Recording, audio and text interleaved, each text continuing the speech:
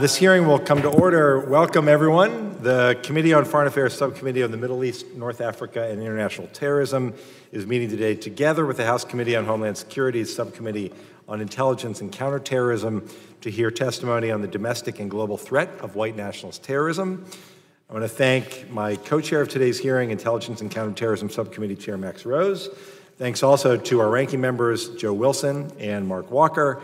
And I also want to thank the Homeland Security Chairman, Benny Thompson, and Ranking Member Mike Rogers for hosting us in this really beautiful Homeland Security Committee hearing room. And I especially want to thank our witnesses for being here with us today. I hope this will be a serious examination of the threats that we face here in the United States and overseas and the interconnectivity of these threats. I will now recognize myself for the purpose of making an opening statement. I will try to be brief as we have a lot to cover. In recent months and years, it's become apparent that white nationalist terrorism is a growing threat, both here and abroad. Yet in order to solve this problem, we must first identify it. Our government, intelligence services, and law enforcement agencies use multiple terms for white nationalist terrorism, including racially motivated extremists and white supremacist extremists, among others.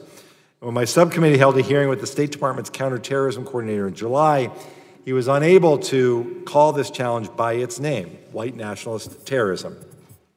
Tragically, this mounting threat reared its ugly head only 3 days later in the horrific attack in El Paso, Texas, that killed 22 people. In the last year, it led to other attacks at the Chabad Synagogue of Poway, just north of San Diego, the Al Noor Mosque and the Linwood Islamic Center in Christchurch, New Zealand, and the Tree of Life Synagogue in Pittsburgh. These attacks were preceded by, among others, a 2017 white nationalist terrorist attack at the Islamic Cultural Center of Quebec City that killed 6, the 2015 terrorist attack at the Emmanuel African Methodist Episcopal Church in Charleston that killed 9, and the 2011 attacks by Anders Breivik that killed 77 people, principally at a political youth camp in Norway. While these acts of violence may appear disparate and random, the terrorists allegedly responsible for them demonstrably drew inspiration from one another. They share an ideology that asserts, among other beliefs, that white people and white identity in Western countries are under siege by massive waves of immigration from non-white countries. White nationalists also perpetuate conspiracy theories that claim that Jews control industries, governments, and other organizations through shadow groups, which allegedly pose a threat to white civilization. White nationalists claim they are protecting the white race and will use any means necessary to defend it against the supposed dispossession. This ideology helps explain why their targets include a wide array of people, from Latinx in Texas to Jews in Pennsylvania to Muslims in New Zealand to African Americans in South Carolina and teenagers in Scandinavia. The internet serves as a platform for white nationalists to disseminate this twisted ideology and even to broadcast these attacks. Technology enables interconnectivity between decentralized white nationalist terrorists, organizations, and networks, and presents challenges to law enforcement efforts to track, monitor, and disrupt planned violence.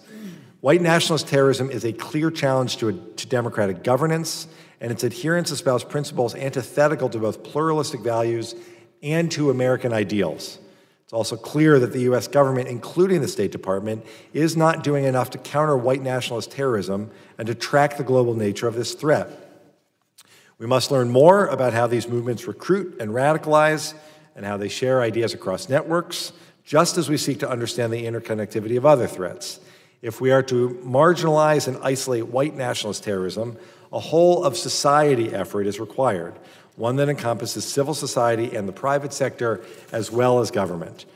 This hearing is a chance for our subcommittee to gain a greater understanding of how the domestic and international dimensions of white nationalist terrorism overlap, especially regarding ideology, motivations, uses of technology, radicalization, and recruitment. White nationalist terrorism is not a Democratic or Republican problem. It is not just a domestic threat or solely an international challenge. I know we all take seriously the need to combat white nationalist terrorism, and I hope that our discussion today will help inform future efforts to meet this growing global challenge. And I'm working on legislation to address our strategy to combat this threat that I hope and I'm confident can be bipartisan. I believe the insight and expertise of our witnesses will be an important contribution to our discussion going forward. I thank you for being here, and it's now my honor to recognize Ranking Member Wilson for the purpose of making an opening statement. Thank you, Chairman Ted Deutsch, Chairman Max Rose, and Ranking Member Mark Walker for calling this joint subcommittee hearing today. There is no doubt that white supremacy extremism is a dangerous and hateful ideology which must be addressed. In my capacity as Ranking Member of the International Terrorism Subcommittee of the House Committee on Foreign Affairs, I am particularly interested in hearing more about the international dimension of this troubling phenomenon. Firstly, I'd like to learn more about the nature of this threat from our witnesses. How big of an international presence do white supremacy extremist groups have? How many international attacks have these kinds of groups claimed? Another important question is the organizational structure of the threat. The Islamic extremist terrorist threat that we have faced since September 11th, 2001 appears to be much more organized in nature than the one that we're discussing today. While lone wolf attacks carried out by individuals radicalized by the ideology of Islamic extremist terrorist groups have increased in recent years, there's still the exception to the more traditional model of attacks directed by a terrorist group. However, when we look at international white supremacy extremism attacks, they appear to be lone wolves inspired by perverted ideology. The terrorists who massacred 51 civilians at the mosque at Christchurch, New Zealand, in March claimed to be inspired by the Norwegian attacker who killed 77 people in Oslo in 2011. The shooter who killed 22 people in August at the Walmart in El Paso, Texas, allegedly claimed to have been inspired by the manifesto of the Christchurch shooter. Additionally, in some cases, it appears that the perpetrators of these attacks are inspired by a variety of hateful ideologies, not just white supremacy extremism. For example, the murderers in New Zealand and El Paso also were described as eco-fascist. With these murderous acts, are there bona fide linkages between the international white supremacist extremist attackers? Is this a real united movement or deranged and dangerous individuals inspired by toxic hate on the internet? And lastly, is this phenomenon is different enough in nature and structure from the current well-financed and organized Islamic extremist terrorism threat that we face?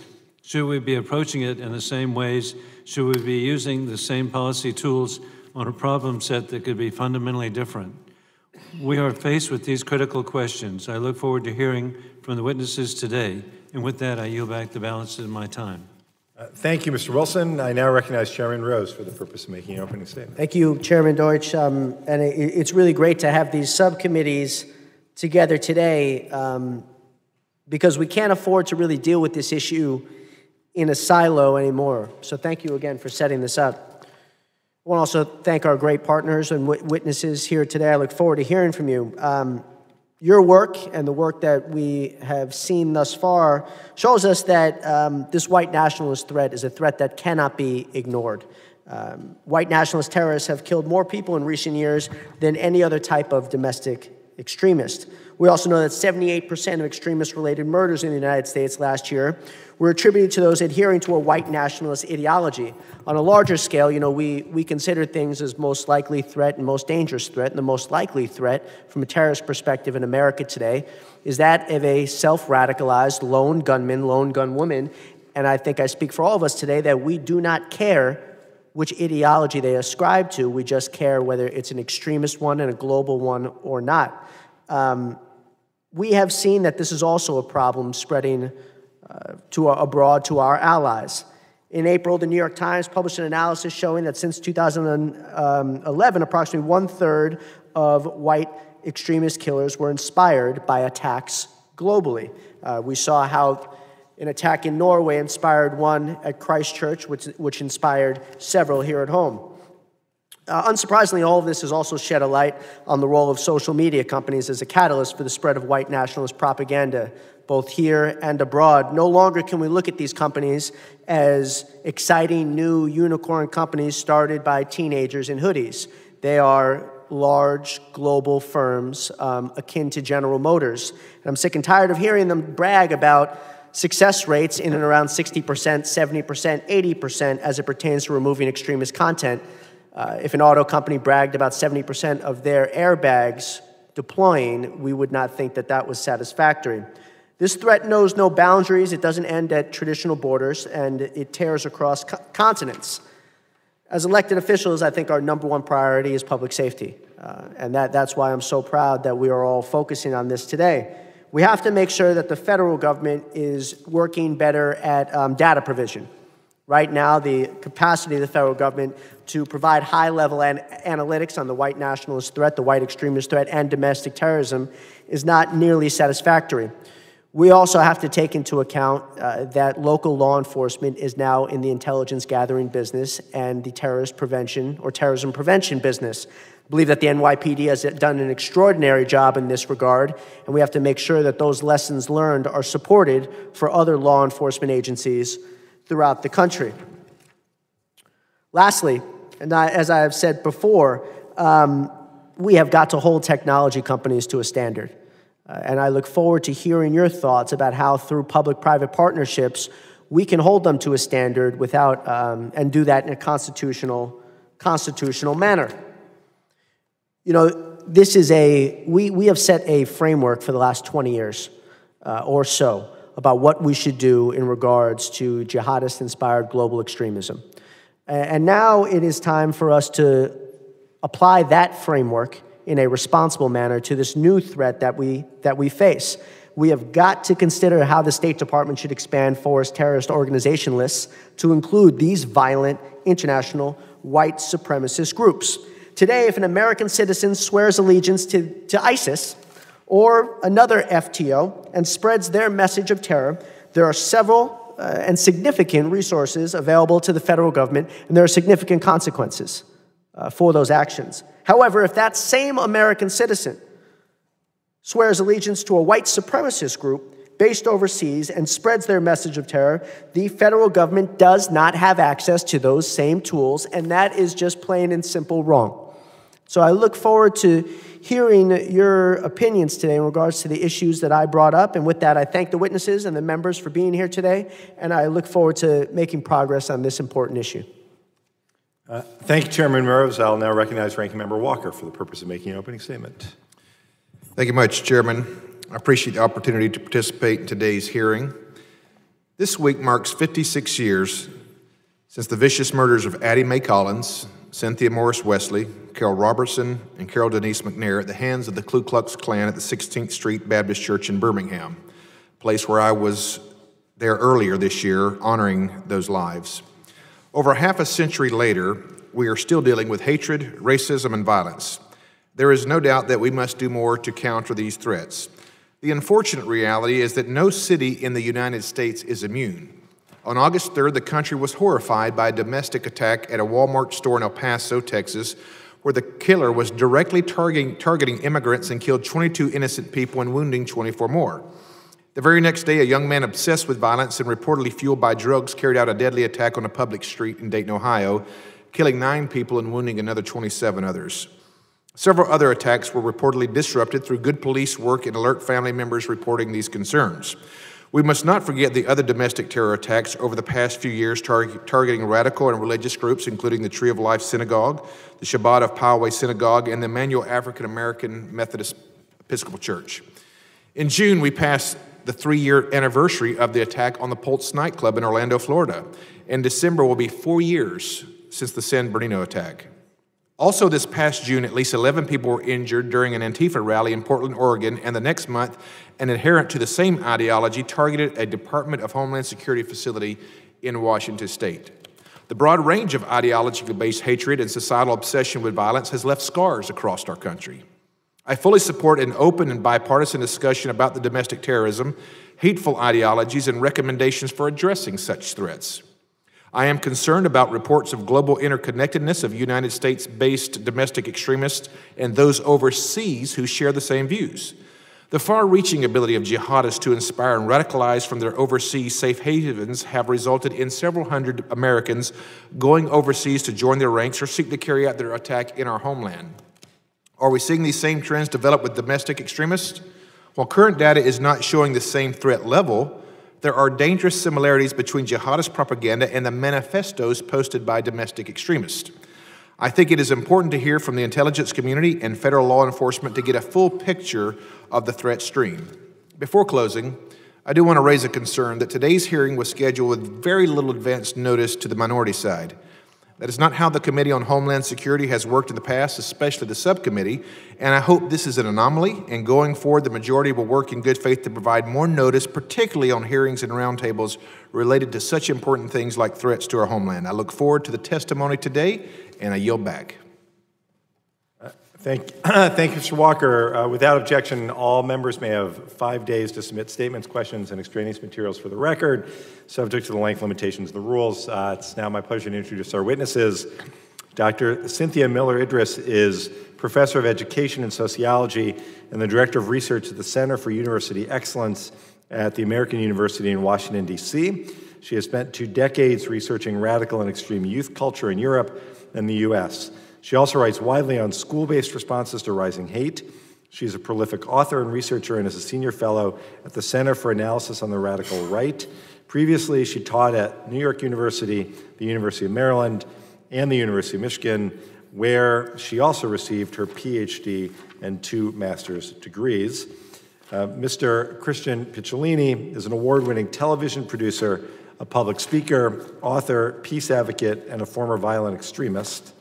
Christian's involvement in and exit from the American white supremacist skinhead movement is chronicled in his memoir, White American Youth. He now leads the Free Radicals Project, a global extremism prevention and disengagement network, and has helped hundreds of individuals leave hate behind. He also has a forthcoming book, Breaking Hate, Confronting the New Culture of Extremism.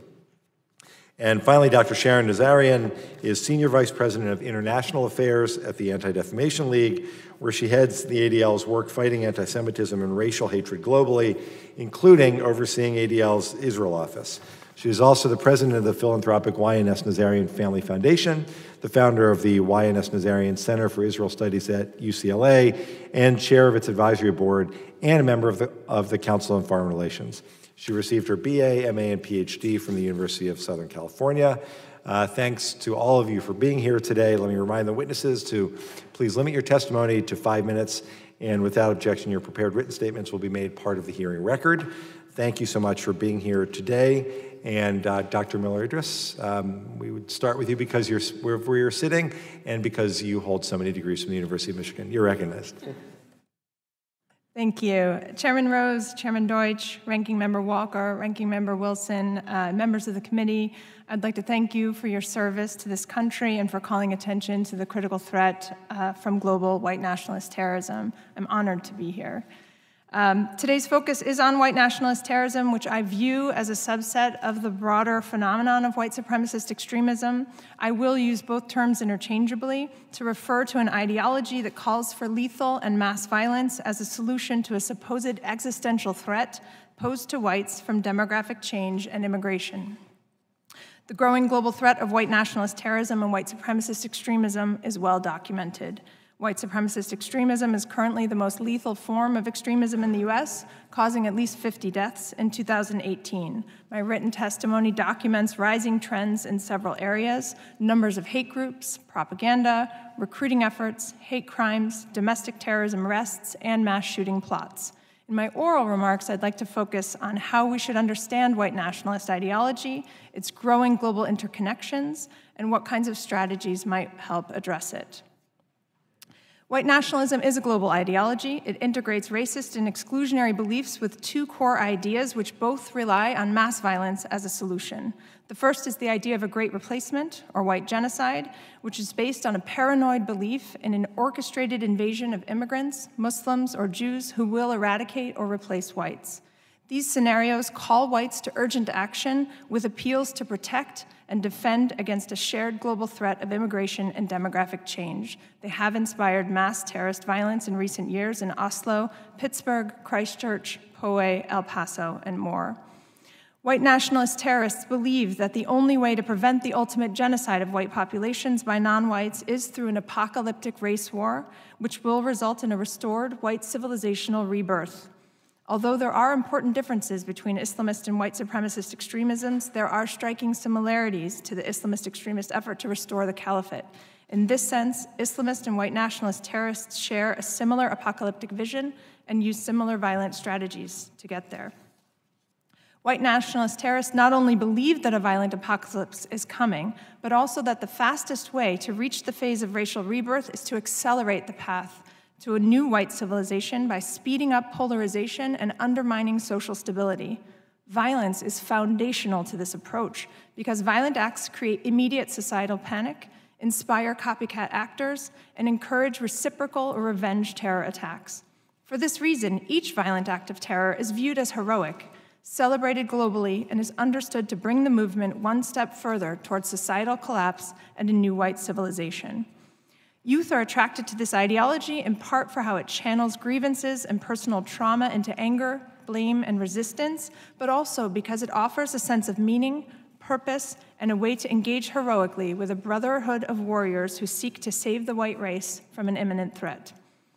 White nationalists are globally interconnected in at least 5 expanding areas: increasing crowdsourcing online, enabling more fundraising and growing financial interconnections; increasing sharing of tactics, techniques, and procedures, or TTPs, for attacks and other support activities, potentially contributing to more attacks; increased cross-national recruitment for combat. So Ali Soufan testified earlier this month that over 17,000 fighters from Western countries, including many from the US, have traveled to Ukraine to fight, mostly for white supremacist groups.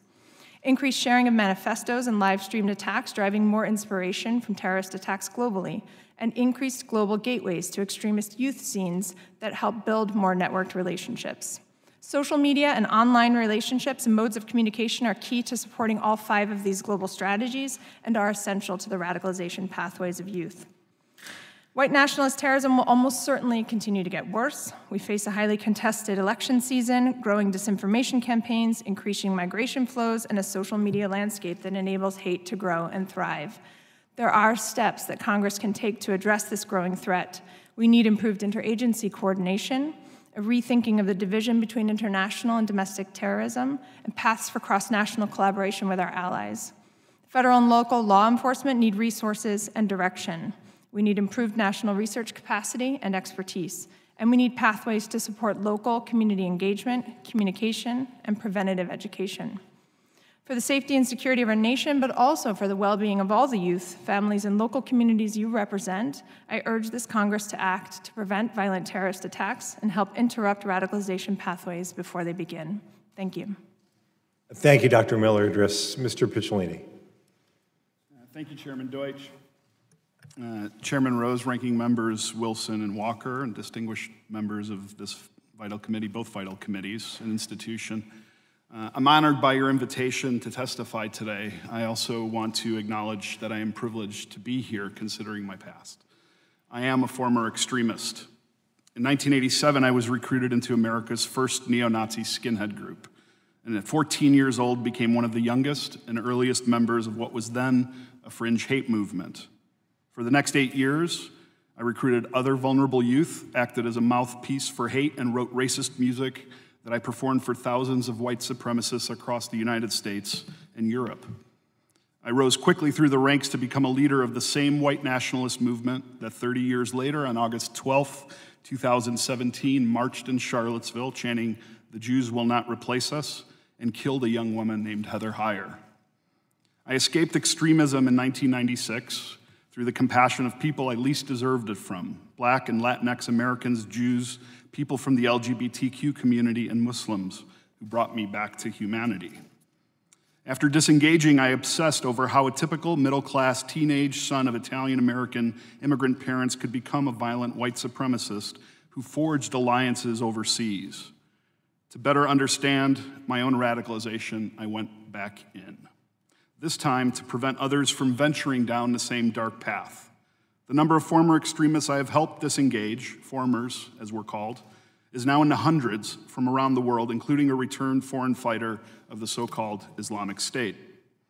What I've learned over 30 years is that the United States is losing vital ground in a battle we have yet to acknowledge exists on some levels. Violence by white supremacists has skyrocketed in America. Data from the FBI and groups like the Anti-Defamation League clearly document this disturbing trend. But the greater threat that has gone largely unnoticed and unchallenged for decades is how the tentacles of American white nationalism extend far beyond our borders and into a deep network of global terror. American white nationalists have spent decades building alliances with their counterparts overseas. They've developed a sophisticated online presence and received material support from foreign allies through digital influence campaigns that directly bolster their narratives and propaganda and extend their reach. Like ISIS, white nationalists also distribute glossy print and electronic propaganda and produce high-quality recruitment videos. They trade in digital cryptocurrency, use social media and encrypted platforms to communicate, share ideas and resources, lure new sympathizers, and plan attacks.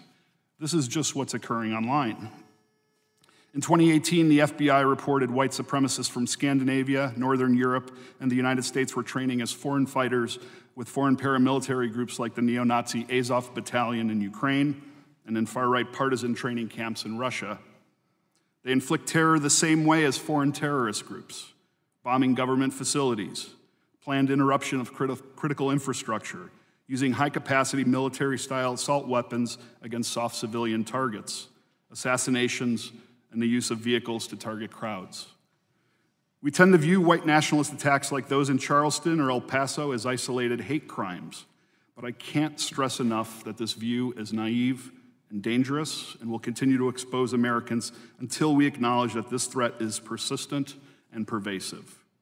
White nationalism is a fast-growing global movement whose members are preparing for a coming race war while simultaneously trying to initiate one. The shooter in the attacks on 2 mosques in Christchurch, New Zealand, earlier this year posted a manifesto online deeply aligned with the core ideas of American white supremacist leaders. Though he was a 28-year-old Australian, in a video of the attack, a Ukrainian Azov Battalion patch was visible on his body armor. This is just one example of how international cooperation leads to a body count. There are dozens more deadly incidents that have occurred recently right here at home. When we think of terrorism by the so-called Islamic State, we acknowledge the international dimensionality and the foreign special interests that allow it to exist and grow. We must do the same when it comes to white nationalist terrorism as a matter of national security. Adequate terrorism laws already exist to thwart and prosecute terrorists, as do plenty of capable and talented people who are ready to defend us from the threat of harm. But the current counterterrorism mandate doesn't provide for the proper focus, resources, funding, or in some cases, the correct holistic approach to effectively counter extremism. Keeping Americans safe requires a strategy that redefines the threats we face. It must be a balanced, non-political, non-partisan, and non-discriminatory approach that recognizes violent nationalism as part of the global threat matrix. But neutralizing violence is only half of the equation. Preventing radicalization in future generations of Americans is also critical. Policy reform and a public health approach that protects those who are vulnerable to recruitment and offers services to people who want to disengage will be the key to long-term success in countering violence-based extremism.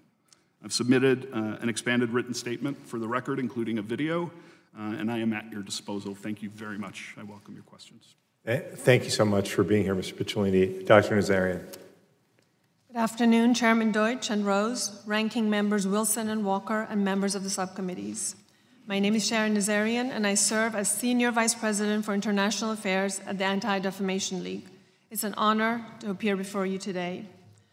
I'm here today to speak to you about the internationalization and increasing interconnectedness of white supremacist ideology around the world, which aims to dehumanize, threaten, and eradicate whole communities. White supremacy is a transnational terrorist threat that has already begun to engulf us all. Of the extremist-related domestic murders in the US in 2018, ADL has determined that 78% were perpetrated by white supremacists. The threat of homegrown terrorism inspired by Islamist extremist propaganda remains clear and present. In recent years, however, we have seen an increase in other types of violent extremism, and our government has failed to take sufficient measures to also address this rising threat. While white supremacists use various euphemisms to describe themselves, including white nationalist, race realist, and identitarian, there should be no uncertainty that the perpetrators of these attacks and the ideological community that inspires them are hateful supremacists. Over the past 8 years, more than 175 people have died at the hands of white supremacists worldwide. There is a through line from Charlottesville to Pittsburgh to Christchurch, Poway, and El Paso. The Christchurch killer who slaughtered over 50 innocent people cited in his manifesto Dylan Roof and Norwegian white supremacist Anders Breivik, who had perpetrated their own white supremacist terror attacks in 2011 and 2015. The Christchurch shooter, in turn, was cited as an inspiration by attackers at Poway, El Paso, and an attempted shooting at a mosque recently in Norway. In a report ADL released today titled Hate Beyond Borders, that I have here with me, The Internationalization of White Supremacy, we detailed this phenomenon. These findings are a result of a collaboration that's unprecedented between researchers at ADL Center on Extremism and extremism researchers in 5 countries, named the Amadeo Antonio Foundation in Germany, the Community Security Trust in the UK, the Expo Foundation in Sweden, the Observatory of Political Radicalism in France, and the Never Again Association in Poland. The report chronicles the deepening ties between extremists in Europe and their white supremacist counterparts in America. The internet has increased the global interconnectedness of white supremacists, helping to accelerate their movement's deadly impact. The internet also offers community. While most extremists are unaffiliated with organized groups, online forums allow isolated extremists to become more radicalized and dangerous. The most extreme forms of online content thrive on unregulated message boards like 8chan, Gap, and 4chan. But larger social media platforms need to remain vigilant as well. There's a lot more that the US government can do to address this threat, and we must start with leaders using their bully pulpit.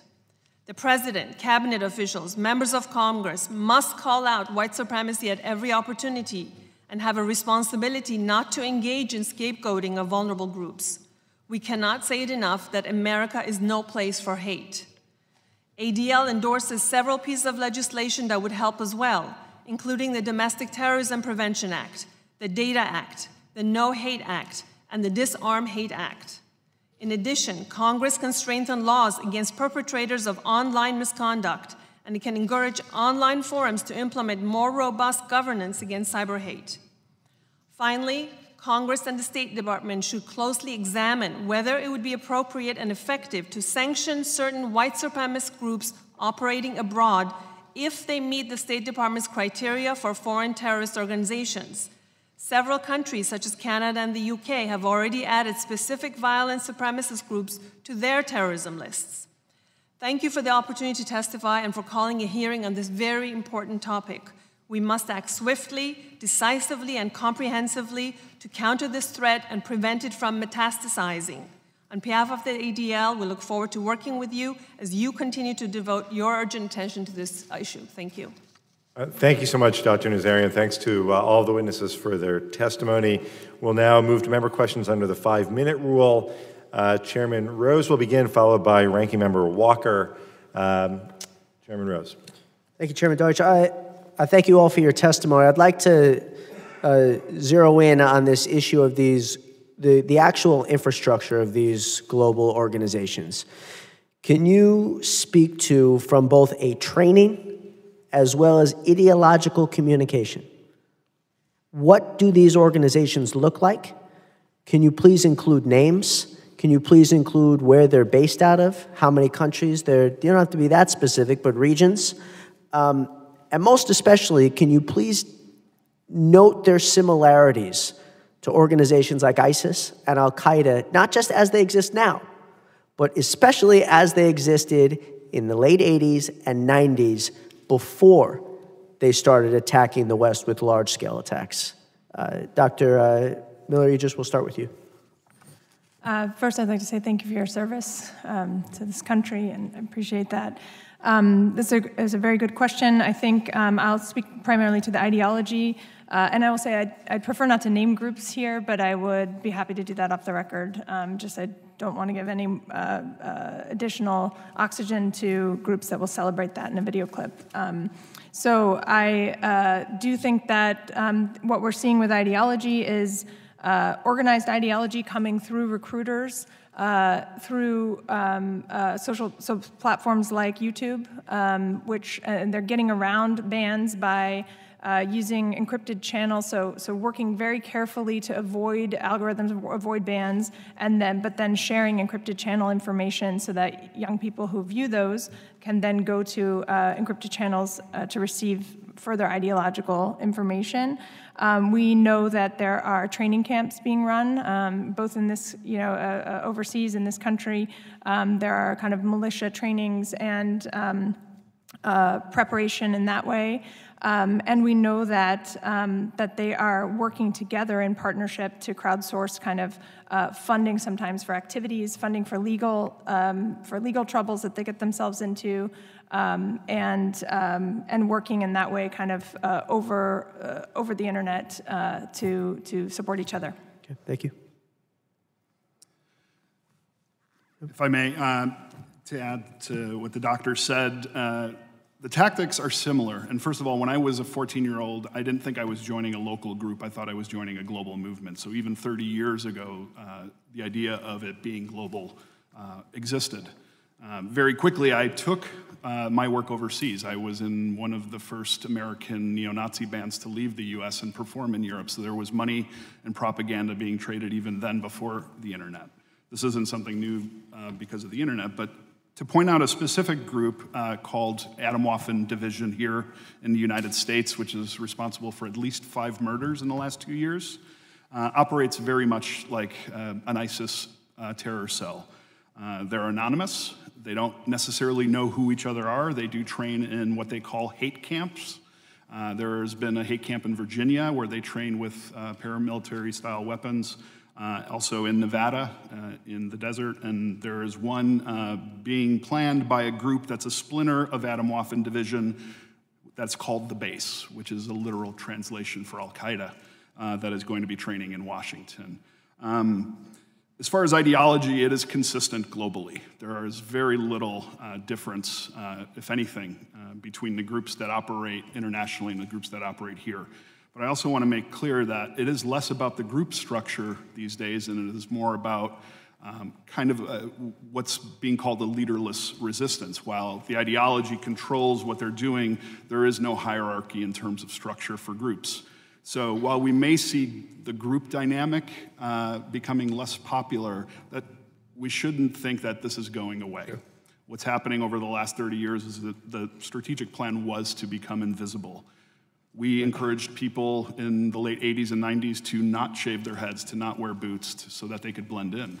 There was heat coming from law enforcement, and groups were being taken down, so they encouraged people to go out and try and radicalize others without bringing them into a group structure. Dr. Nazarian? So what I can tell you is that the level of cross-pollination is huge. Structurally, in-person meetings like conferences, rallies, music festivals have become even bigger, and you see presence of American white supremacists in Europe and vice versa. We saw it at Charlottesville. That was a very clear indicator for us, where we saw the presence of European white supremacists at the Charlottesville rally. Online, what we're seeing is they're sharing podcasts. Gaming has become a huge platform, something that most legislators and others are not paying attention to. And I would say that messaging boards, like I mentioned, 8chan, Gab, these are places where, as in a different way that from ISIS and Al-Qaeda, where there's no real physical place, this is the community that they belong to. This is truly a global effort, and it becomes a huge attraction point for disaffected men, youth, sure. To say that they feel that they Thank you for your testimony. I just do want to put it out there that in the coming days, we will be sending or distributing a letter to the Secretary of State identifying specific white nationalist foreign terrorist organizations or organizations that we believe should be FTOs, and I certainly would appreciate the support of my colleagues here. Thank you, Chairman Rose. Ranking Member Walker, you're recognized. Thank you, Mr. Chairman. Dr. Miller-Idris, I have a very important question to start with. I'm assuming by the colors that you're wearing today, your allegiance would be Terrapin more than Wolverine, or is this just strictly a coincidence? Well, I was also a Cornellian, which is a big red, as you know. Okay. So, all right, yeah. fair enough. We'll move on from there.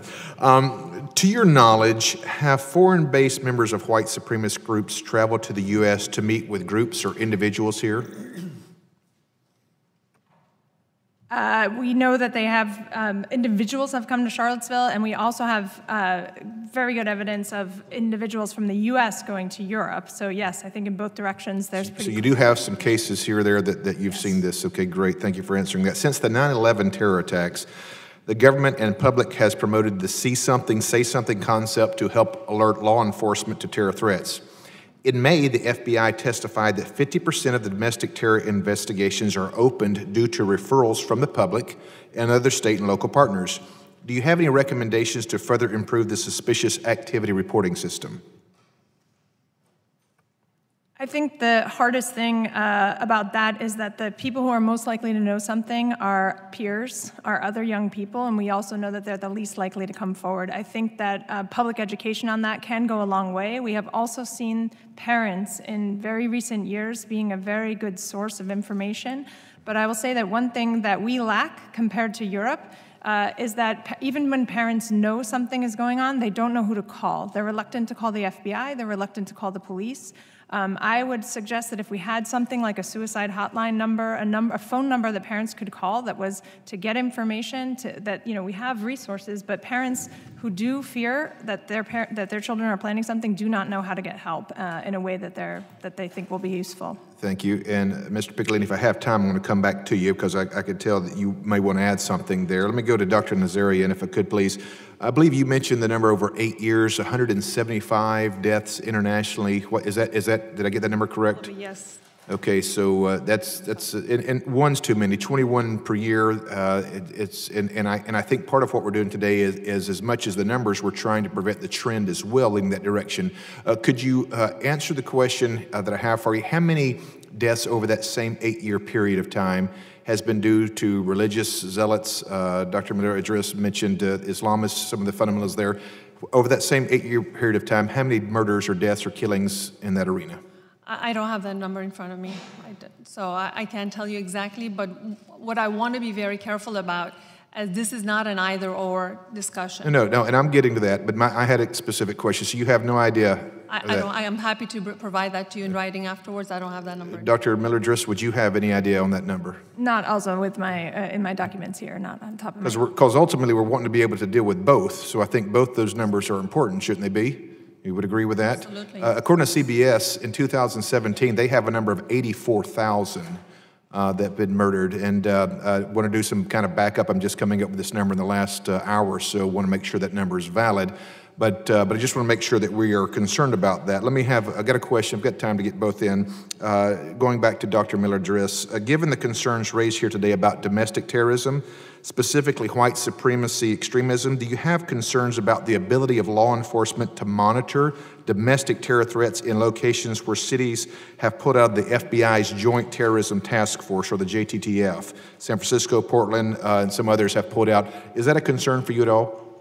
I do have concerns about whether local law enforcement is adequately prepared, particularly given the evolving nature of the threat, the fact that the symbols have changed so much, the clothing has changed, the signals have changed. I'm not sure that we really have awareness among local law enforcement or among teachers, for example, who would also be useful. Quick yes or no question. Do you find it difficult to potentially create policy that remains cognizant of the Constitution and the U.S. citizens' rights, while also enabling law enforcement to detect and prevent Americans from being radicalized to the point of violence? Just for clarity, I know that's a struggle for us sometimes, liberty versus privacy and all that.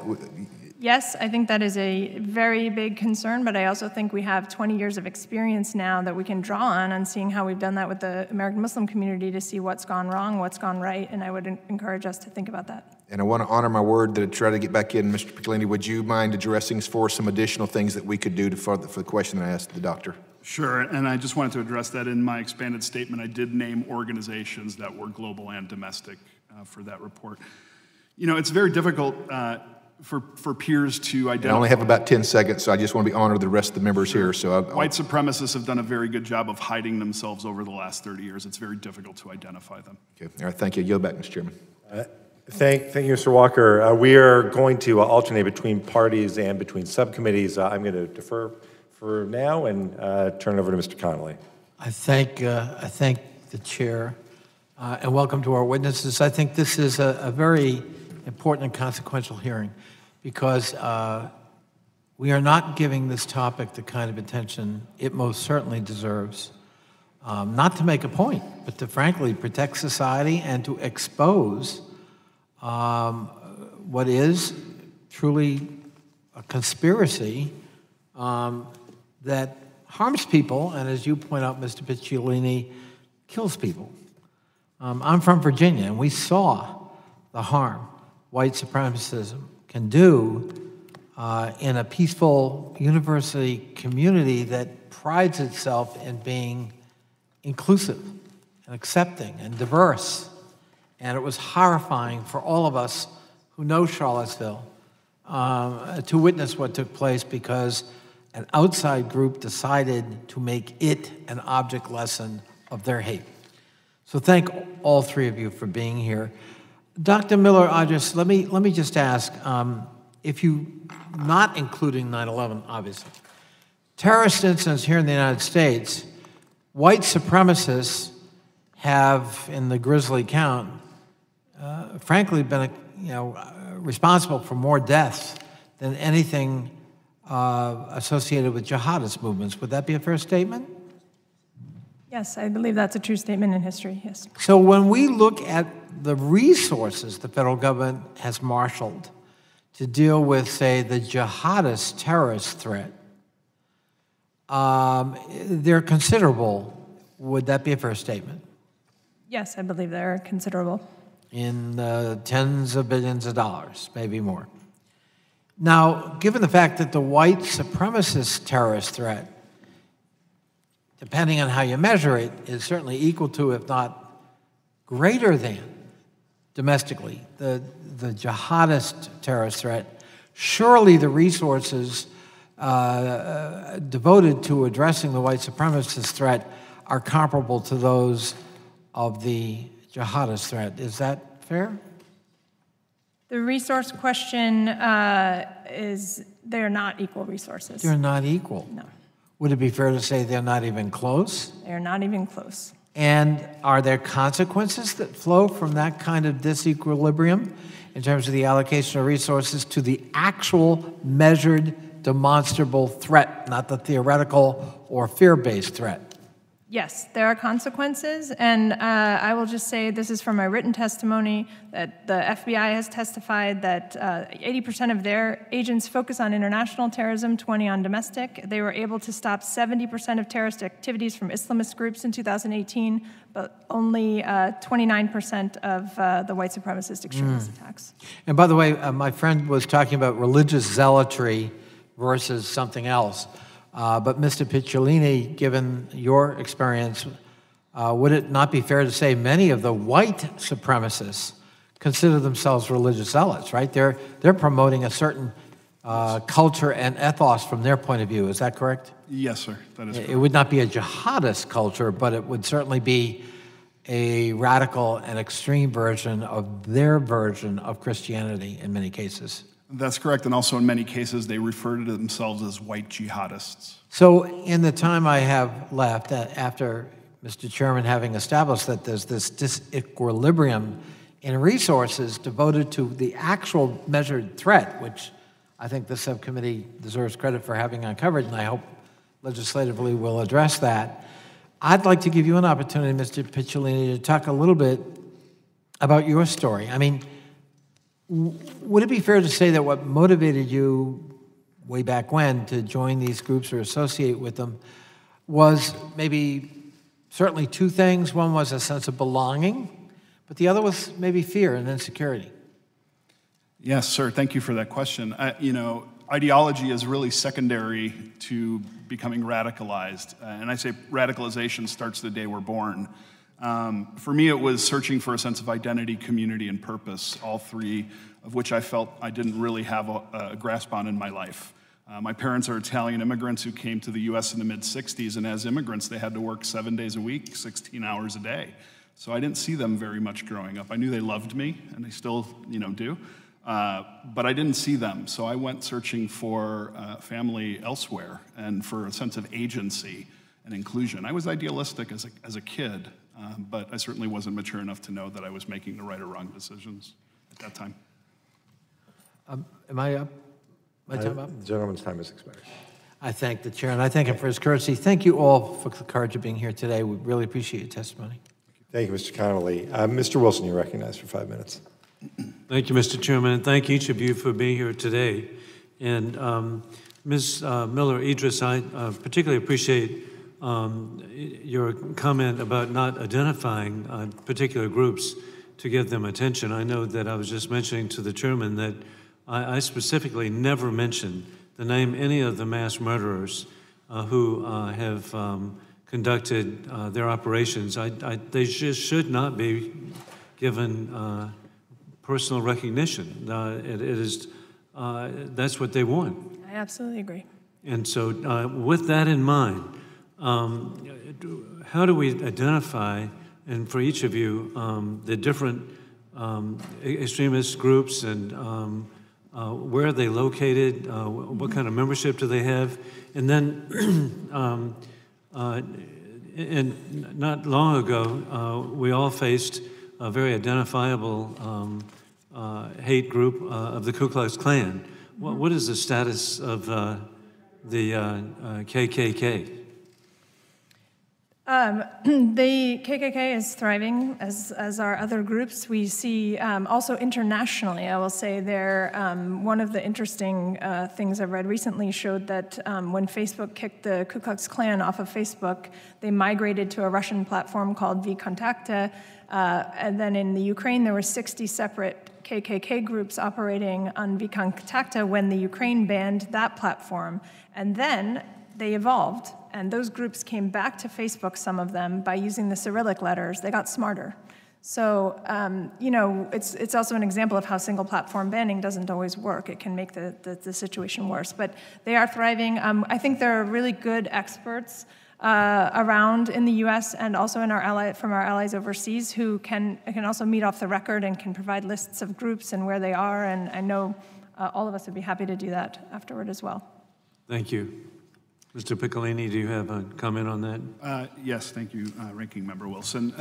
The groups really are everywhere, and it's less about the groups than it is about the individuals, and they are everywhere. I get requests, probably a dozen or so every week, from either people wanting to disengage from hate groups or from white supremacy or from parents of children who are horrified that their kids are being recruited over video games, through the headsets playing multiplayer online games, through depression forums online, through autism forums where they are hunting for people.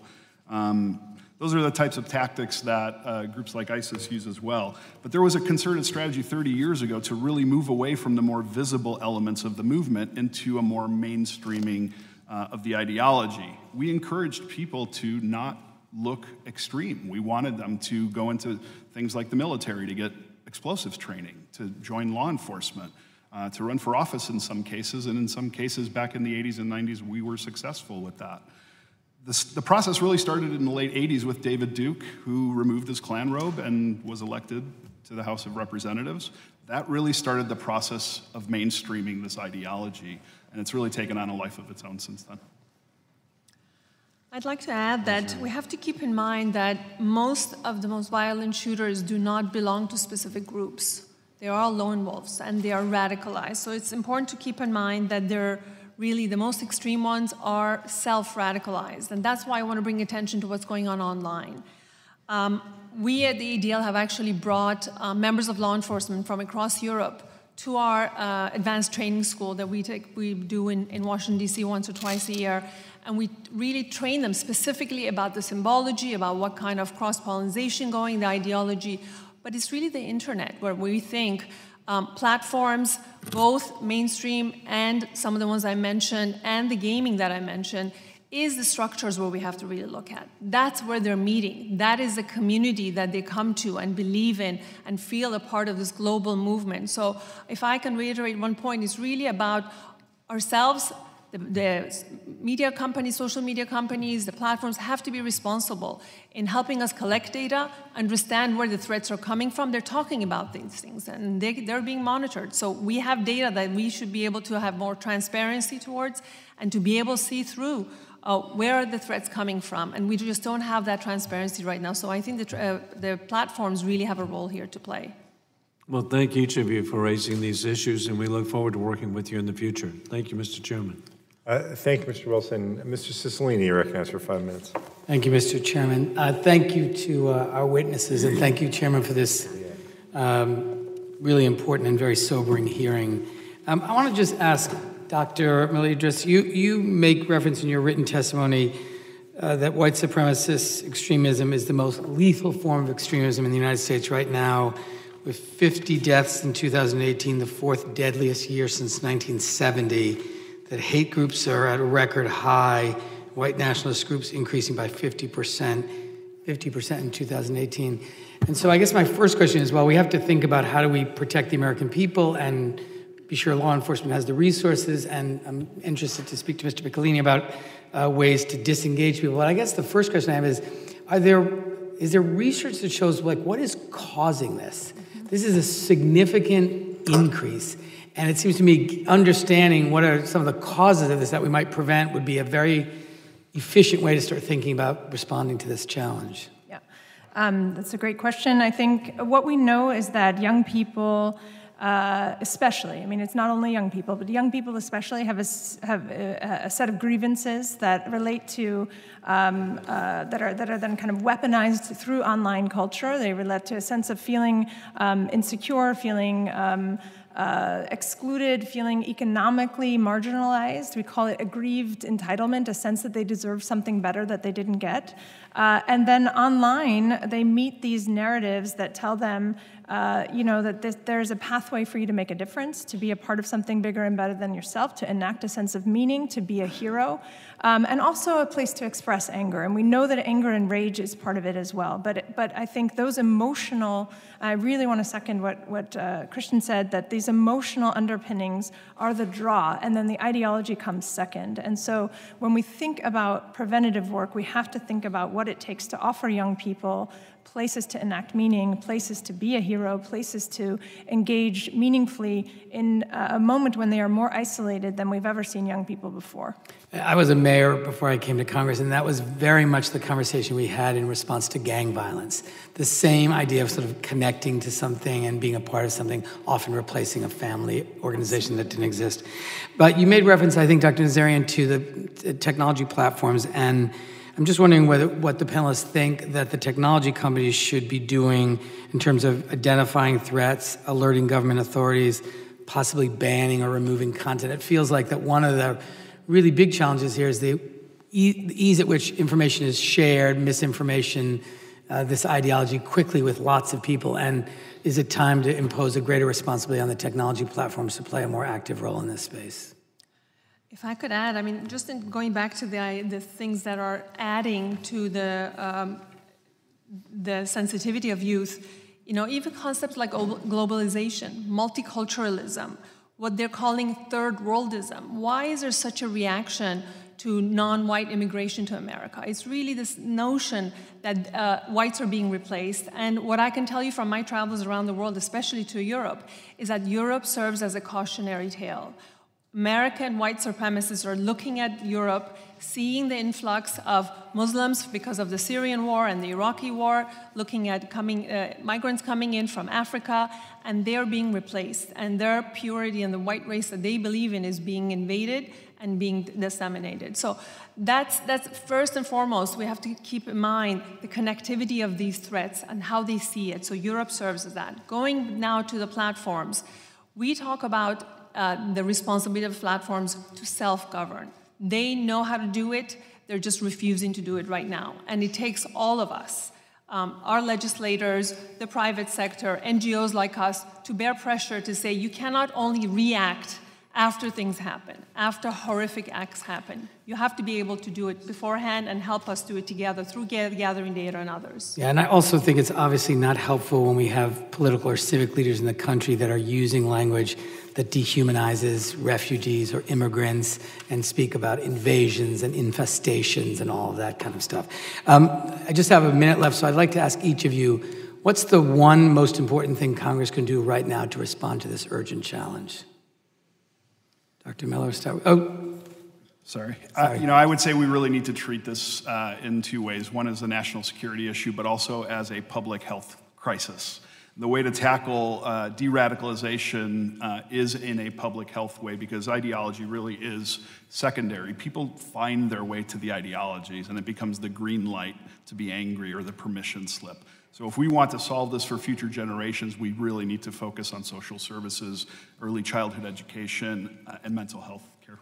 Thank you. Dr. Miller? If I could pick one thing, I would urge you to think long-term about capacity building and expertise. And I would just say that, the reason why I'm here today is because this government invested in me, funded me to go to graduate school with a Javits Fellowship, paid with the National Science Foundation, Title VI money, Title VIII money. All of my graduate school was funded through the acts of this government to fund me. It took 22 years for that expertise to come back to this room and help, I hope, in this way. But so it's a long game to invest in that way, but I hope that those investments pay off over time. And I think that we can't just think of this as a short-term, how to shuffle money around and get immediate expertise on a kind of a whack-a-mole type of a way. We have to think long-term about what capacity might we need 20 years from now to solve whatever terrorist threats exist then. And I hope that long-term investments can be made.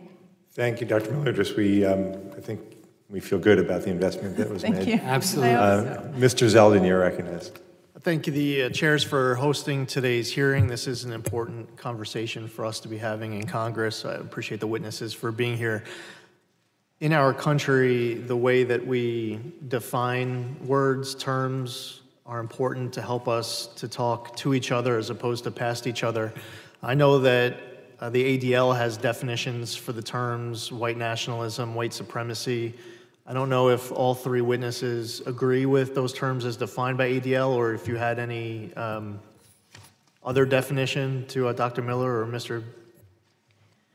I prefer the term white supremacist extremism myself as the broadest overarching term. I think that white nationalism is a term that can soften the impact, and that has also been used to deliberately internally to kind of soften it by making it seem as if this is overblown patriotism. But I also think that it's not a good exercise in general for scholars or policymakers to spend too much time fighting over terminology and getting too caught up in those debates. I think that if we know what we're talking about, and we can agree to disagree on the terminology. But generally, I guess the question is if you agree with the ADL's definition. I wasn't asking for you to disagree unless I guess you do. Yeah, right, sorry. I don't know the exact definitions, but generally, having done a lot of work with the ADL. Happy to Dr. share. Nazarian, please. So the ADL defines white supremacy as a collection of movements sharing one or more of the following key tenets. Number one, white people should have dominance over people of other ethnic and racial backgrounds, especially in places where they may coexist. 2, white people should live by themselves in whites-only society. 3, white people have their own culture that is superior to other cultures. And 4, white people are genetically superior to other people. So they believe that the white race is in danger of extinction due to a rising flood of non-whites, as we talked a little bit about kind of their concerns. I would agree with that. I agree. Okay. I wasn't trying to provoke a disagreement. Yeah, no. What's interesting in our country is the term nationalism gets discussed as well and used with a different definition of white nationalism. Any of you want to offer a definition of what nationalism is? I would just say that white supremacists have always tried to find softer marketing terms and buzzwords. White nationalist, alt-right are their terms to make them seem less racist. But if I were to define nationalism, I would say that the difference between nationalism and patriotism is being proud of your country, and being a patriot means you want to share that with other people, while being nationalist means you want to be exclusive and not really share those resources or talents with others. And does the ADL have a definition for nationalism? I don't know the answer to that. I don't believe so, not that I have in front of me. But I think, in general, this idea of love for country, I think as Mr. Piccolini referenced, as one that you share a pride versus one that is exclusionary and is against the interest of others. So it's much more of a exclusionary feeling. It's interesting. Rather than others. Social media cuts both ways, especially anonymously. You could say, the lowest common denominator of the way either your internal compass is or you view others, people can be the worst forms of themselves anonymously. Some people have I've seen on social media declared themselves nationalists, and then when you look at the way they're commenting on issues, they don't seem to meet the definition of white supremacy or white nationalism. People who are saying that they're nationalists. So what's interesting, one definition that it gets used is identification with one's own nation and support for its interests, especially to the exclusion or detriment of the interests of other nations.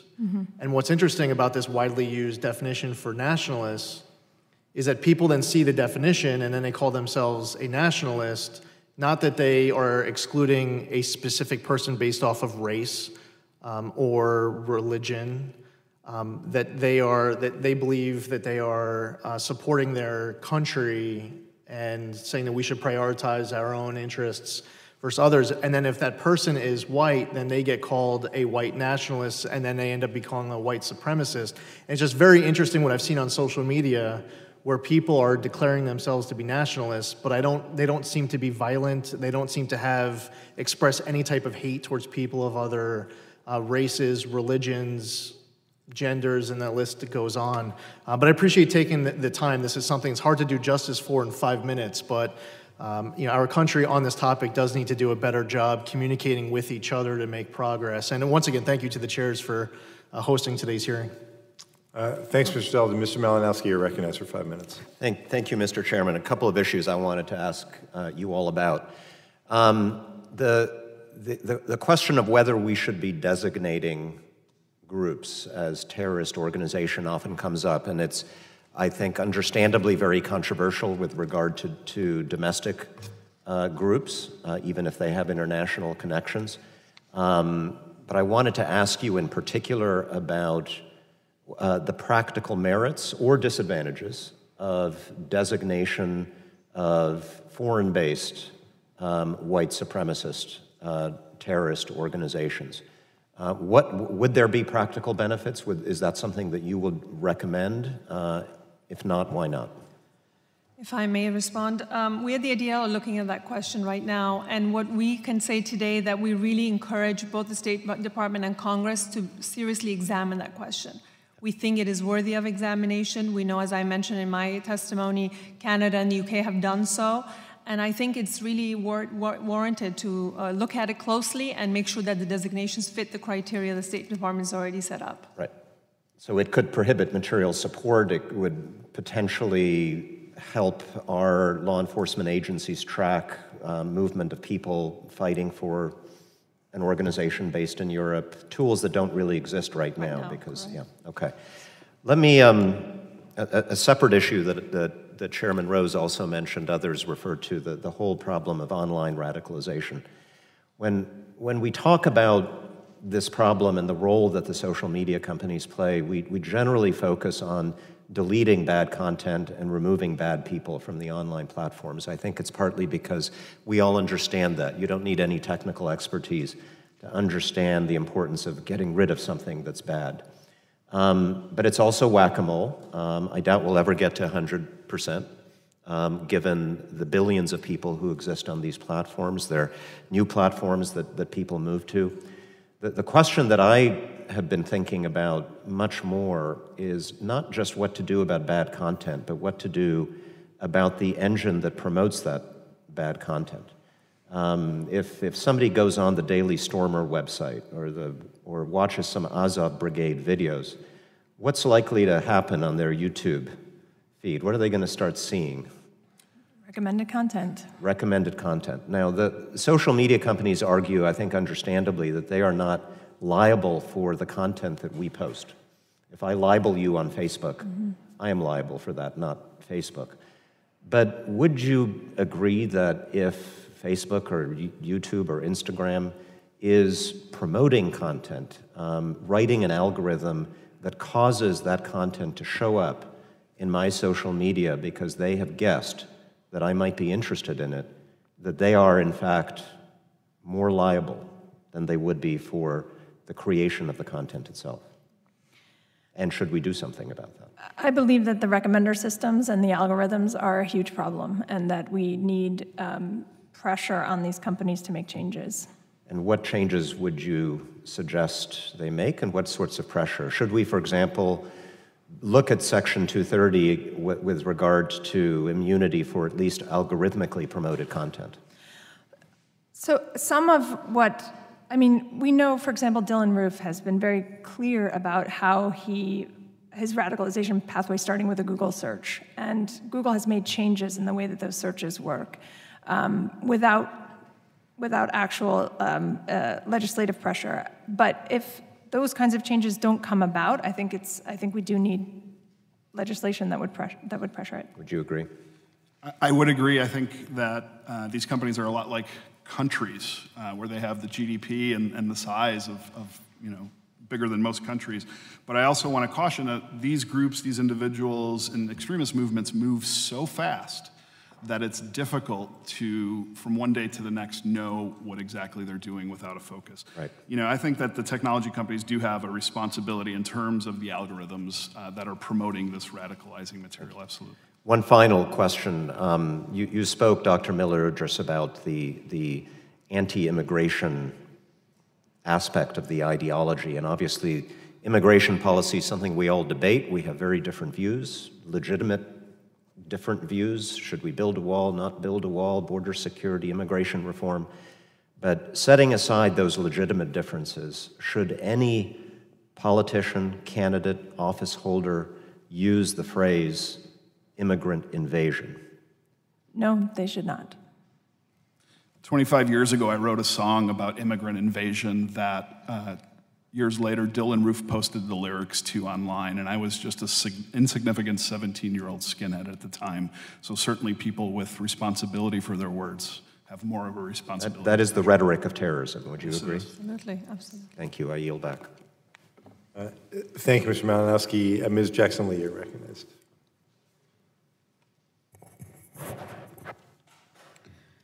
Let me thank all of you for your presence. Mr. Chairman, thank you, chairman's persons, plural, for this kind of meaningful and potent meeting. Let me ask each of you on a yes or no, do you consider racism, white nationalism, a national security threat? Each witness just answer yes or no. Yes. Yes. Yes. One of the best feelings that I've had is, I'll give two, I know my time is running. One was in high school with my best friend who happened to be white and Jewish. I guess I just saw him in his role as a fellow traveler. It was a good feeling. I guess if we had to do it scientifically, there were good feelings out of that friendship. We liked the same things. We liked student government. And so good things always seemed to happen when we were working together. Another sense of good feeling, and this is not a partisan statement, but when in my party I see the big tent with so many different people and we're all together. Tragically, another feeling of unity and being an American is in tragedy. I'll take the Mother Emanuel killing, and it was in a huge stadium, the funeral of one of the persons, but everybody from the community came. There was not a respect of color or creed, and we were together embracing each other.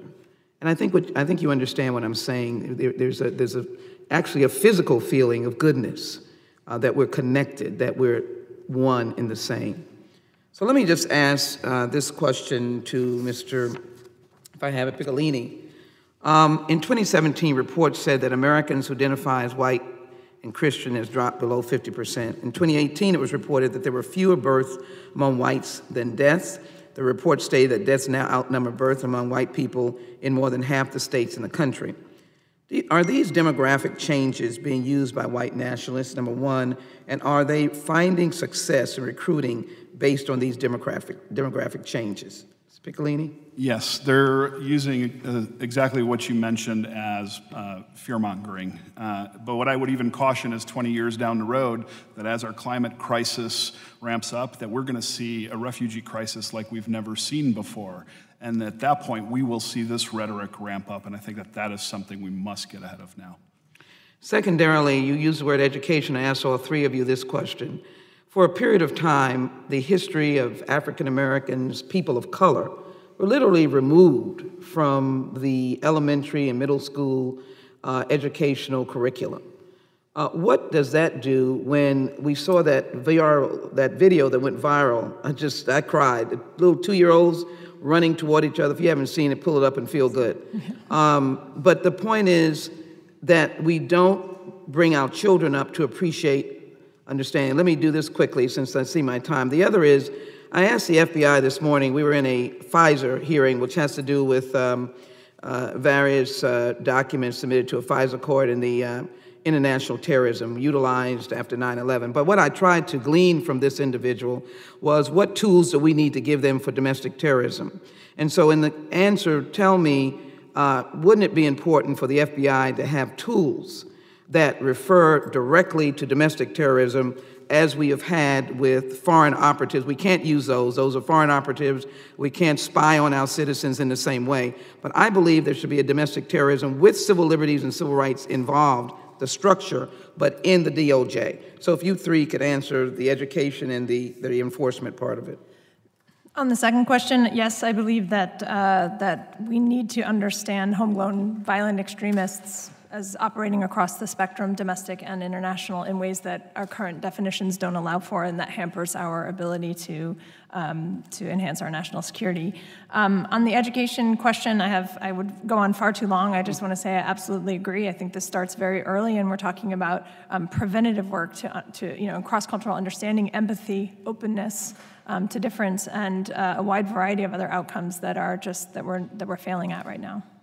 Piccolini. Yes, I would just say that our resources right now are focused in a different direction. There have been groups disbanded, even as far back as 2006, that called out this problem, that were disbanded and defunded. An organization that I co-founded was also rescinded funding for an online intervention program. So I think that there needs to be a focus on this. As far as education, yes, absolutely. The pre-radicalization starts then. And it could be an extremist behavior like crime, drugs, prostitution, something like that. Those are all extremist manifestations. Or it could be flying to Syria or flying to the Ukraine to join a neo-Nazi group. Thank you, Ms. Nazarian. I can tell you that the ADL is the largest trainer of law enforcement in America, of any non-governmental organization. So we are training law enforcement representatives day in and day out exactly on these issues. But what white supremacists look like, what is their symbology, what is the ideology behind them.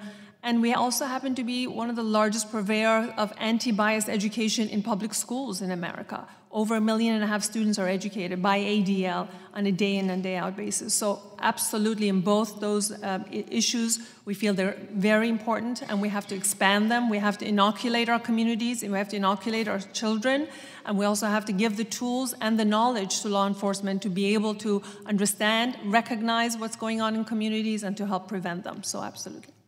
Chairman, thank you. And I just want to put on the record that I did not, is that 8chan, and I want to have time to answer that question, but within the construct of civil liberties, First Amendment, sites like that have to be addressed by the United States Congress, and they were one of the motivators of some of the horrors of some of the perpetrators of the most heinous mass shootings that we've had.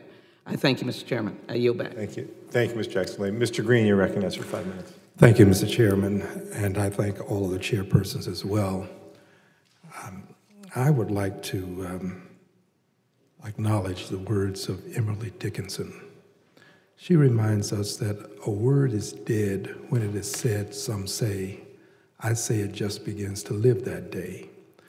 And I call these words to our attention because it's my belief that the tone and tenor is usually set at the top, the captain of the football team, the CEO of the corporation, the head of the nation.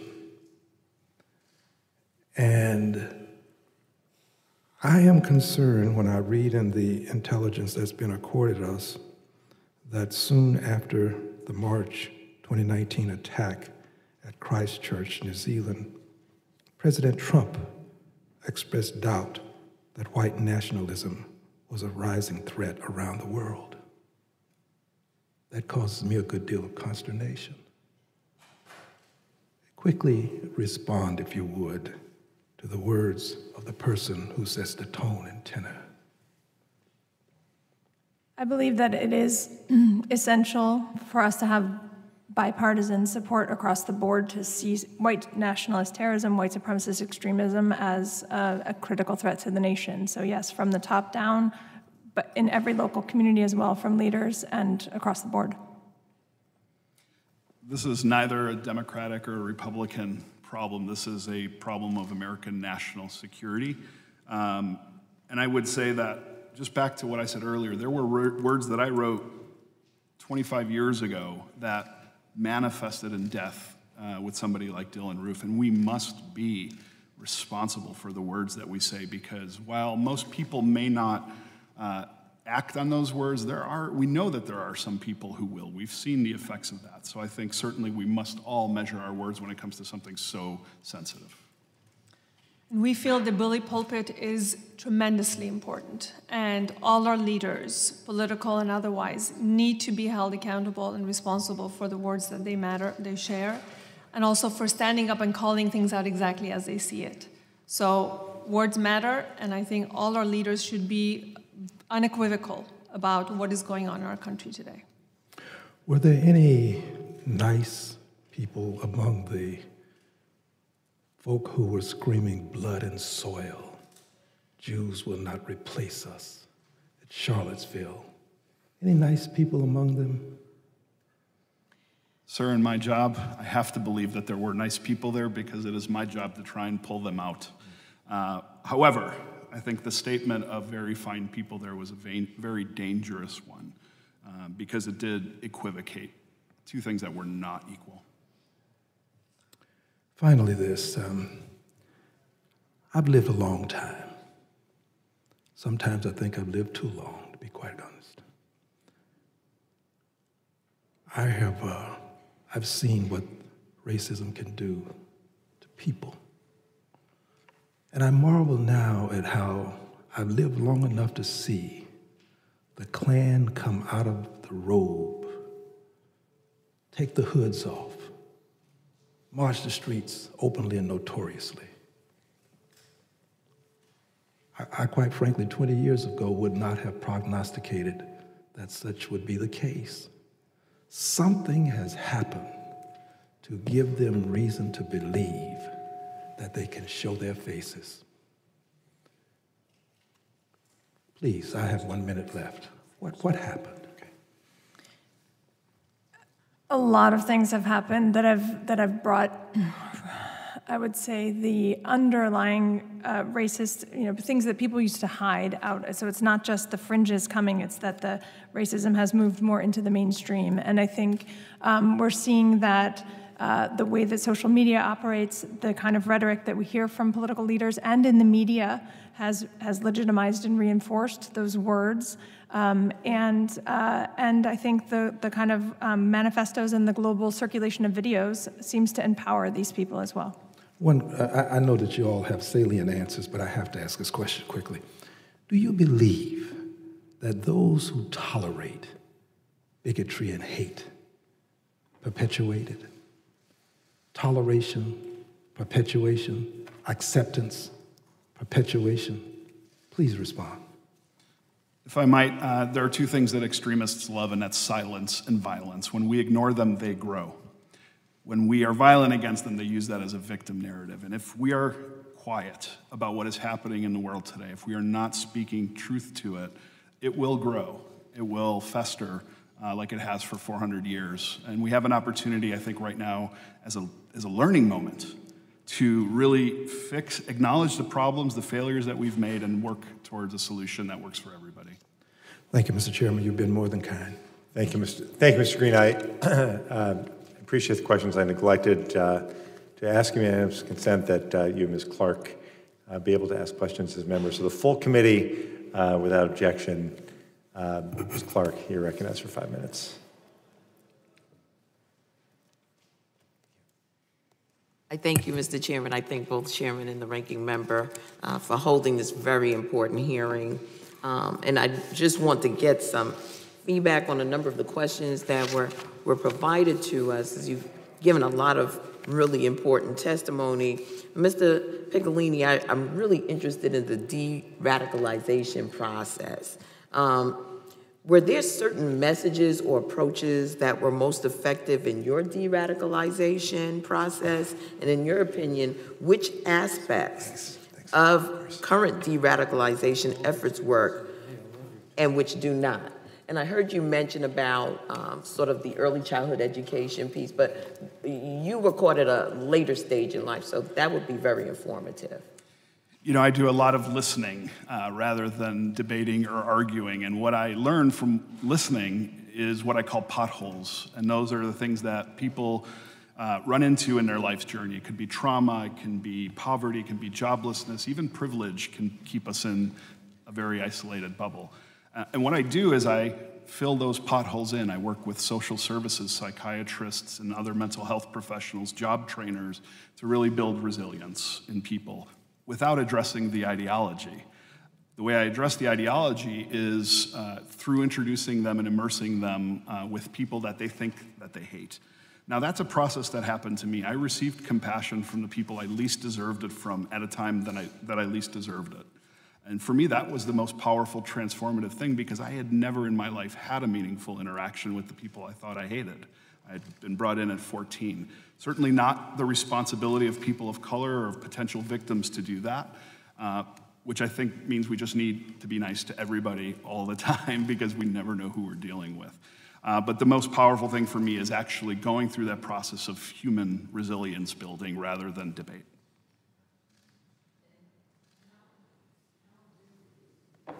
How do we engage and educate influencers within the communities that white nationalist terrorist groups target to help counter-message extremist propaganda?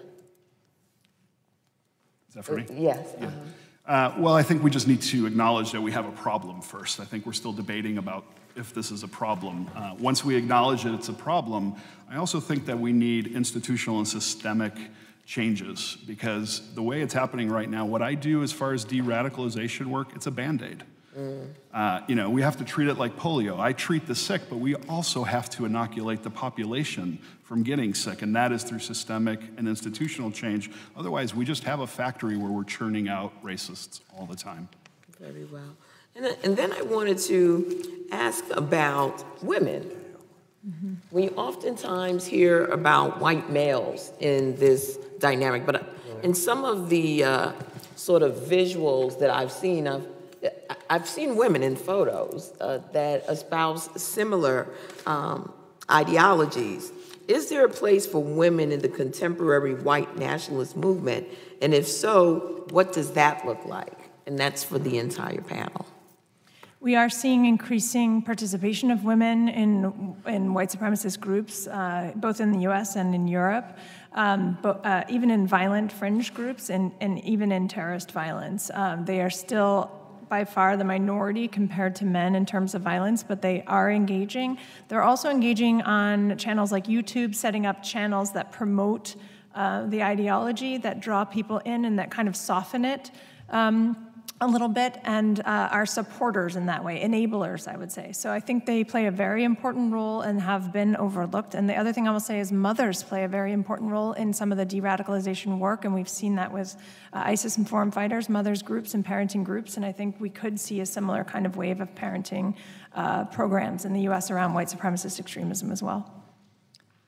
And I can just add that internationally we're also seeing a rise in terms of role of women, because the issues that inflames them, such as anti-immigrant sentiment, it cuts across all gender lines. So it's not an issue that it's more male or female, that they're feeling that their culture, that their beliefs are being overrun by immigrants, bringing different beliefs, different religions, others. So it definitely goes across the line, and you see women also being much more animated and much more angry about the fact that their white culture is being diluted, that they're being replaced internationally as well. So unfortunately, that goes across all genders. Just very briefly, women are being used as mouthpieces, as recruitment vessels.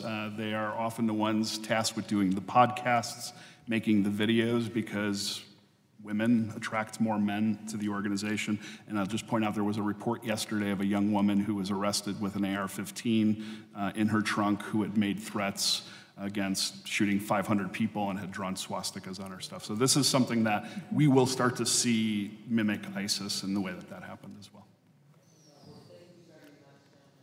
Your indulgence. Thank I you. yield back. Thank you, Ms. Clark. And Ms. Omar, a member of the full committee, has also asked to ask questions, and without objection, you're recognized for 5 minutes. Wonderful. To the co-chairs of this committee, I really do appreciate the opportunity to be allowed to join you all. And to the testifiers, thank you so much for taking the time to have a really critical conversation on the ideology known as white nationalism. The goal of these terrorists in this particular ideology is articulated after each attack, and it's one that is consistent as it is unhinged to create a white ethno-state that excludes religion, ethnic, and racial minorities. Far-right terrorists were linked to every single extremist-related murder in 2018, the most in any year since 1995, according to the Anti-Defamation League. The Southern Poverty Law Center reports 50% increase in white nationalist groups from 2017 to 2018. I will not speculate why that has happened. And according to SPLC, 81 people were killed by those influenced by the alt-right since 2014. So I will repeat something I've said before. It is a statement of fact. White men, driven by hateful ideology of white nationalism, are committing the overwhelming majority of extremist attacks in this country. And we are not doing enough to confront it. This is not an indictment of all white men. Just like the despicable acts of few Al-Qaeda terrorists is not an indictment of all Muslims. It is rather a call for action. If we're going to take it serious, the threat of terrorism, we must truly do everything we can to minimize that threat. So I apologize if I missay your name, Mr. Picciolini. Very good. Okay. I wanted to ask you something that was written in your testimony. You said adequate terrorism laws already exist to thwart and prosecute terrorists, as we do plenty of capable and talented people who are ready to defend us from that threat of harm. But the current counterterrorism mandate doesn't provide for proper focus, resources, and funding, or in some cases, the correct holistic approach to effectively counter terrorism. I worry about that too a lot. Of course, I agree that white nationalism should be considered a terrorism, but I'm concerned about repeating some of the policy mistakes we've made in the so-called global war on terror since 9/11. I've been working to get more transparency on the terrorist screening database. For example, I don't see a solution to white nationalism that is simply to just add more people onto that list. We've gone down the wrong road. And if we start talking about taking Klansmen to Guantanamo, what are we really saying? I believe in restorative justice. Some have faulted me for, talking about ways that we should figure out how to rehabilitate people, and how that is actually one of the strongest counterterrorism acts that we could deploy. So I believe it's a moral thing, but I also feel like, again, it is one of the best ways to fight terrorism and extremism. And so I would love for you to sort of walk us through what are some of the holistic approaches we should take, and Could that be something that could be deployed even abroad as we fight counterterrorism as well? Yeah, thank you. That's an important question. And I would say as far as the holistic approach is more towards prevention.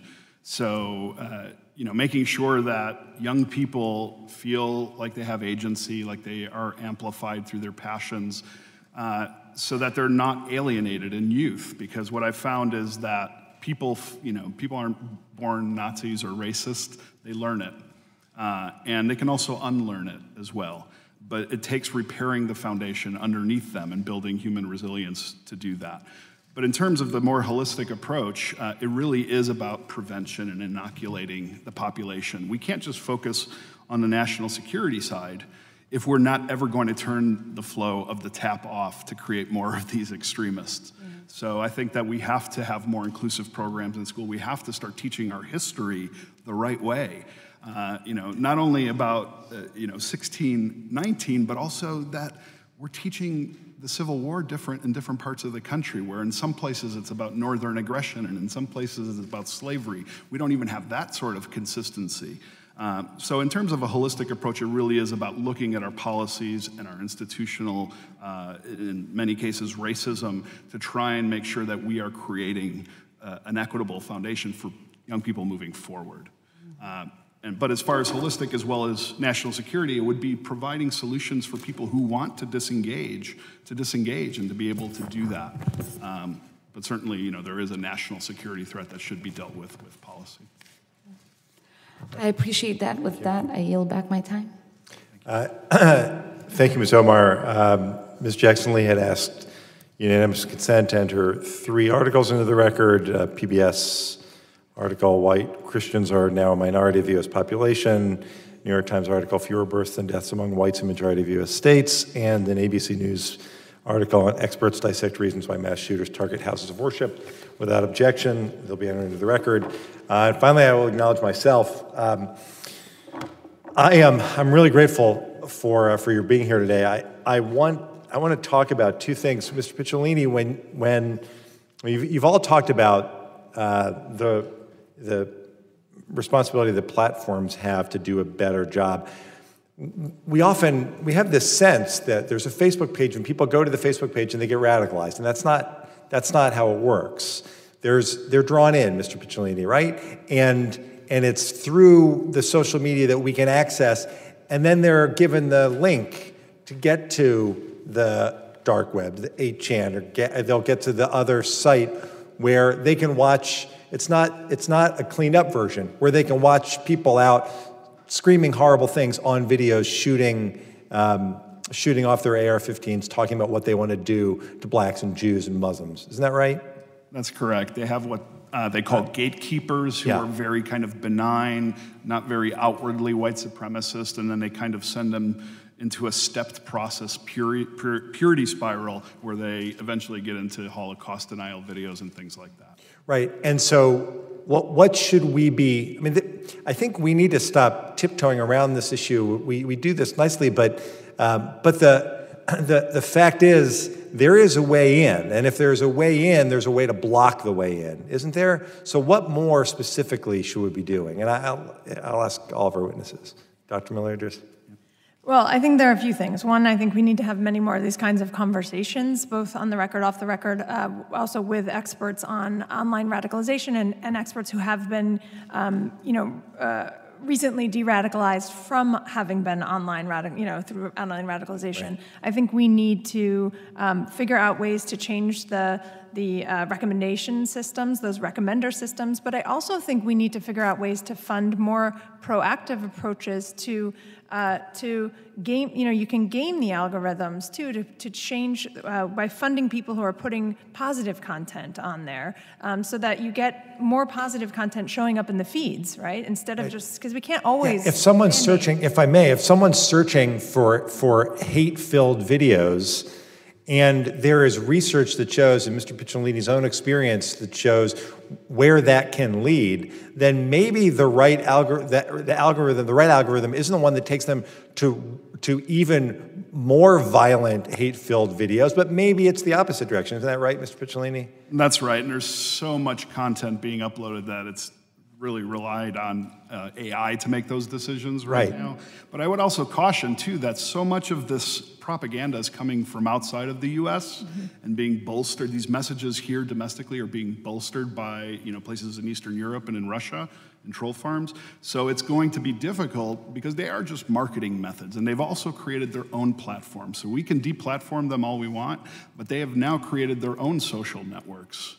An encrypted platform. And we have, you talked about vContacta, so right there, what's happening abroad on the social media and the thousands of people going to Ukraine, Dr. Nazarian, can you just touch on that for a second and how social media and actual on-the-ground violence come together?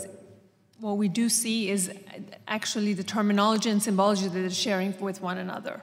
So we are seeing the use of this cross-pollination that I talked about, the use of terminology from Ukraine penetrating to America and vice versa.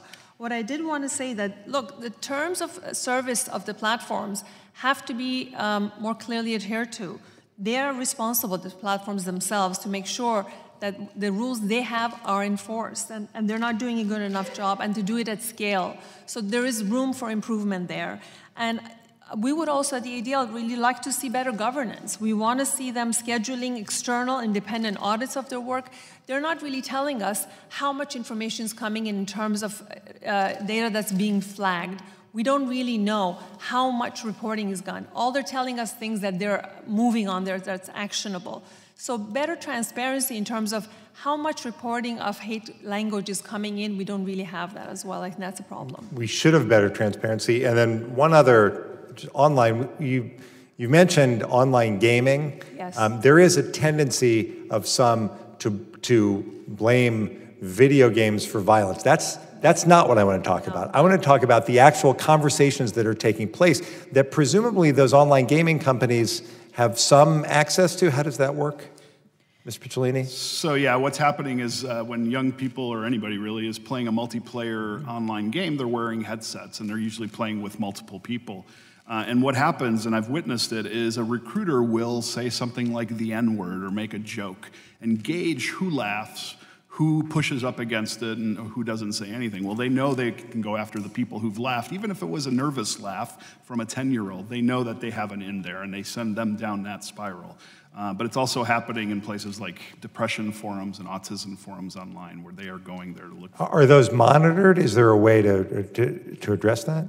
Well, I think that there are probably moderators for all of those rooms, but I don't think that they would be skilled in identifying. Is there a way that AI can be employed to identify those sorts of conversations?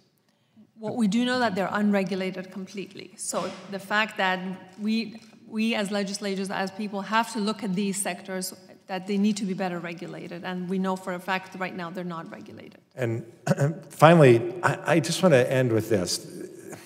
There's been conversation about the mainstreaming of ideology. We started by talking about the importance of identifying white nationalist terrorism, white supremacist ideology, the discussion of language. But it's not the mainstreaming of ideology, is it? It's the mainstreaming of what is that ideology. It's the mainstreaming of racism and the mainstreaming of anti-Semitism and Islamophobia and xenophobia.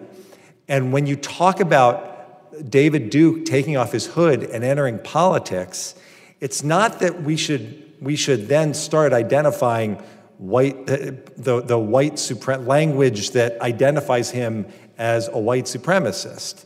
It's anytime any one of us ever uses the language of racism and anti-Semitism and other forms of hatred, isn't it? And don't we have an obligation? Is it too much to ask that language just never be accepted? Yes. You're absolutely correct. Absolutely. Yes. I'm really grateful for the three of you coming and for this hearing and the thoughtful exchanges that you've had with my colleagues. I thank the members of both subcommittees for being here today. Members may have some additional questions for you, and we ask our witnesses to please respond to those questions in writing. I'd ask my colleagues that any witness questions for the hearing be submitted to the subcommittee clerks within 5 business days. And with that, without objection, the hearing is adjourned. Thank you.